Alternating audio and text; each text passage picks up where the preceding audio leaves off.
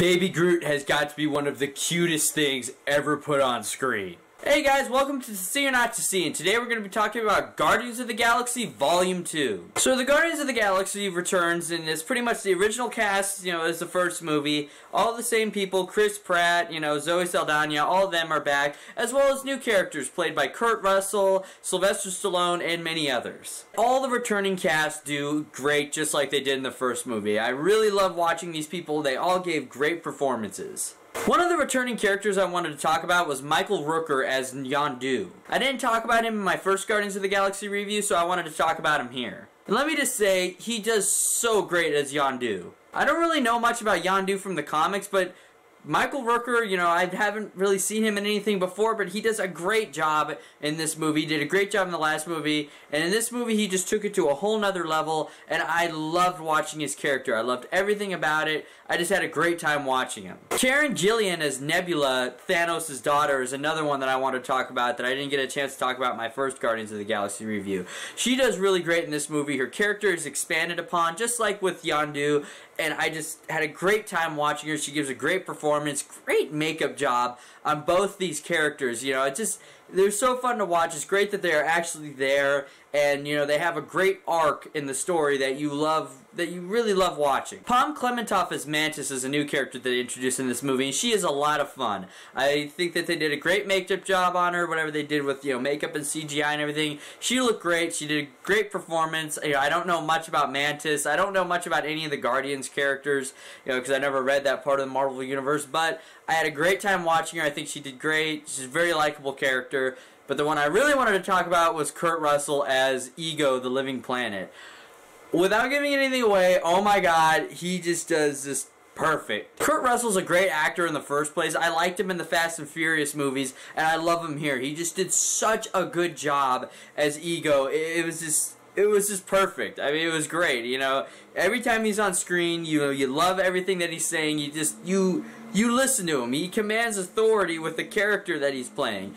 And hearing him just explain everything about who he is, how he came to be, what he's done, I loved it. I think he did a great job in this movie. Easily one of the best parts of this movie. Now, for some of the bad things in this movie, the humor does get in the way a lot, in the beginning of the movie. Like, the whole first act, it starts out really clunky. The humor's just getting in the way, kind of like it did in Age of Ultron, and it just really hinders this movie. But in the second act, things start to smooth out, and the movie gets, really good. It's smoothed out towards the end, and it really ties up nicely together. But the first act was a little bit clunky. But for the good things in this movie, the villain is just amazing. He's great. I mean, I loved every second that he was on screen, and what makes this movie, to me, better than the first Guardians of the Galaxy is the villain. Like, they actually got a good villain for this movie, where the first movie had Ronan, who really just sucked. This villain in this movie is amazing and one of the best parts of the movie, and easily, I think, one of the MCU's best villains. So the relationship between Star-Lord and Ego, the Living Planet, was just amazing. The way that they have such chemistry, it is just so great to see them interacting on screen together. Every time you see them interact, you want to hear what they're saying. You love it. You buy it. When characters have great chemistry, you want to see them, just interact with each other. That's something that Marvel does really well. The relationship between Nebula and Gamora was explored more here than it was in the first movie, and I love seeing that. I love seeing these two sisters interact with each other. It's a tragic backstory that they both have, but it is so good, and I just love watching these two characters interact with each other. I don't think I mentioned this either in my first Guardians of the Galaxy review, and that was, the soundtrack.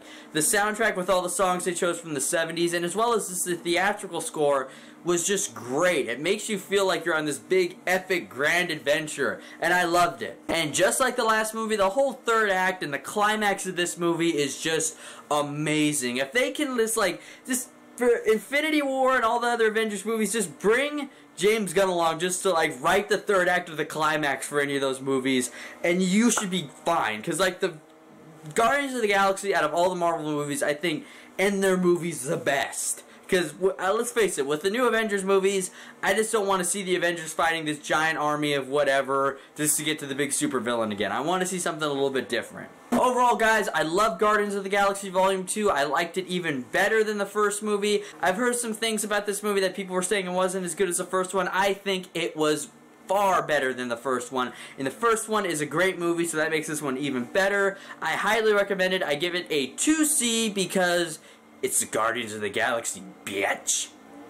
So that's it for me. As always, if you like what you see, go and hit subscribe. You can follow me on Facebook and Twitter. The links are in the description below. I am currently working on my Alien series reviews. That includes Prometheus, because I know one of my followers asked me if I was going to be reviewing Prometheus. I will be reviewing that movie, so be on the lookout for those reviews. I hope to have them up soon. And that also does include Alien Covenant, if I can even see it in the theaters in time, but, you know, whatever. I'll get to it when I get to it. And remember, guys, I waste my money so you don't have to. Thanks for watching.